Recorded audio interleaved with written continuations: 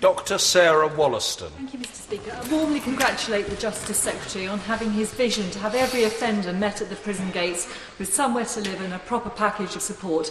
We've certainly seen a pilot from the last government to give him £46 and little else, and seen where that's ended up. But can I ask the Secretary to the State to outline to the House the number of offenders who have problems with alcohol, and to reassure me that alcohol will be given equal priority as drugs as offenders leave prison? Well, I mean, the truth is, well, I can say to my honourable friend that around 3/4 of prisoners either have an addiction problem, a mental health problem, or both.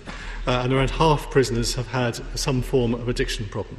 And so this is a very real challenge for us. It is something my colleagues in the Home Office are looking at closely as well. There are new mechanisms both to monitor and help and support those with alcohol problems.